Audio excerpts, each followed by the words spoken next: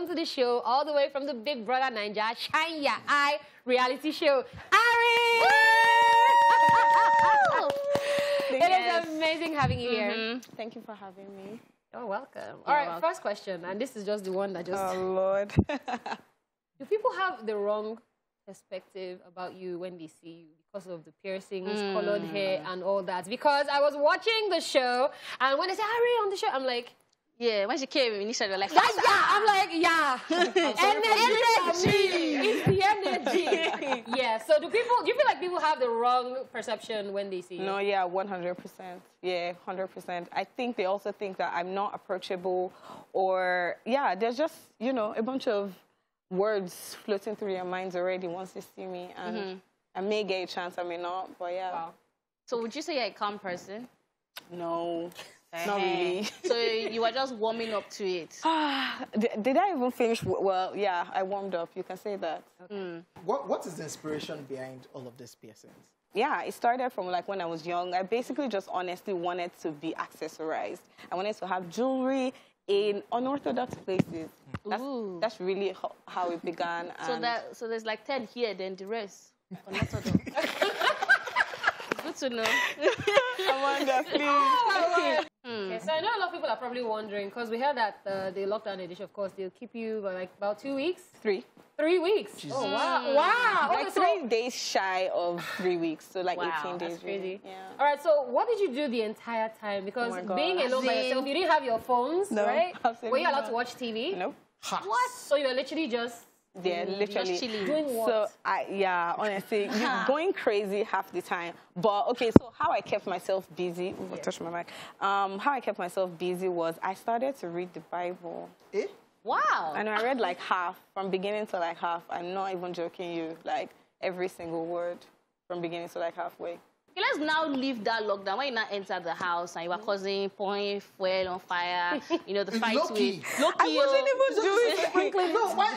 No, don't do that. Don't do that. Don't do that. It's not fair. Oh my God. Okay. Let me tell you. You guys, I'm such a why person. When something goes wrong, something goes off, or it's someone says something that I don't particularly agree with, I just want to know where they're coming from. Honestly, like, I just want to know their perspective. So I can understand if it comes across like feeling like, because obviously if you've done wrong, then I'm asking you why you've done it. It will obviously just seem like, why is she even dwelling on it and stuff? But yeah, no. You guys have got me completely wrong. Because I swear, like, my emotions are like super like heightened, but like fleeting, very short-lived. As soon as we talk about it, it's over. So let's talk about moving forward. I mean, you're out, you spent 3 weeks in this wonderful house, you gained lots of fans. You know, this was exposure to your business. What's next for you? Okay, so yeah, what's next for me is everything I was doing before plus more. So art, you know, curating shows, dealing art, yeah, and just like, you know, cultural producing as well. And then, of course, fashion, you know, I'll be releasing a collection in All Black. I'll be releasing another one in Tie-Dye Shop. Yeah, and just like costume design for musical artists. And then I will be adding script writing to the list. Love it. Looking forward to that. So now you're outside now. You must have seen snippets of the show itself one way or the other. Who is that guy that's annoying you right now on that show?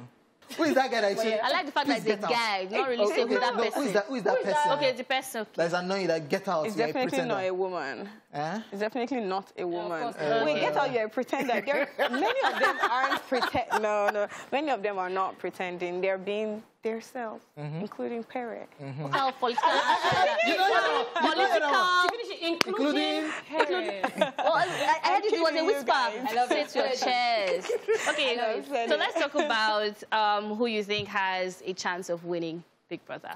Okay, who has a chance of winning? White Money, Liquor Rose, and Angel. Why? I was gonna ask. No, just going by the optics. White Money and Liquor Rose is really based off of their followers. Angel has a unique story. White Money is obviously, you know, Nigerians and like the Nigerian story and just everything he is, you know, he's an enigma. So, Okay. yeah.